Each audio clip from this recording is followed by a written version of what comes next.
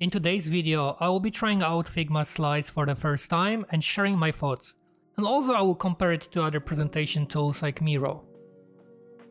You noticed when there's no default slide available, you have to click a big slide button with a plus icon to add your first slide. You can also add slides by clicking on the plus icon button to add a blank slide, or by using the new slide button with caret down to choose from templates. This part feels a bit confusing because the caret down icon suggests a drop-down menu, but it actually opens a side panel. Still, there are many templates to choose from, which is nice.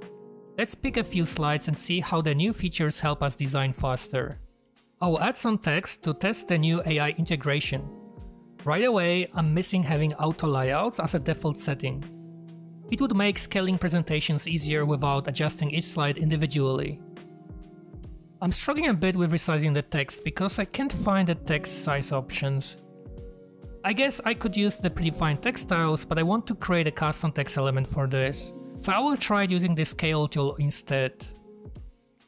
Let's clean up the slide by removing unnecessary titles.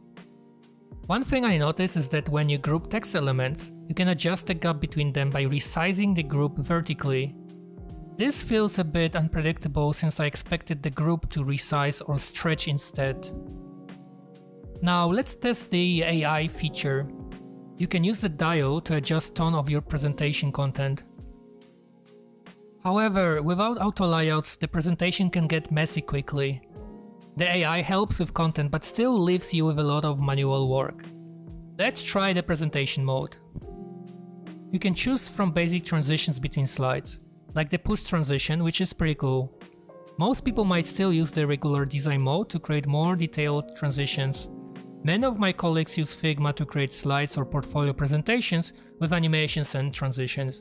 I think Figma Slides has potential, especially with better auto layout integration.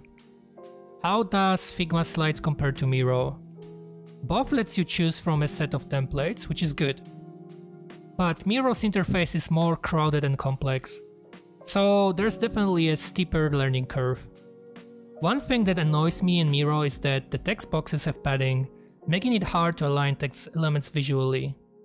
Miro Assist AI is accessible from the bottom right toolbar or the context menu. But replacing templates with the new content is not easy, leading to more manual work.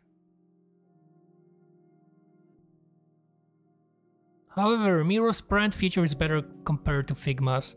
You can quickly apply new color palettes across your slides, and the results are more predictable because Miro has accessibility features built in, which Figma is currently missing.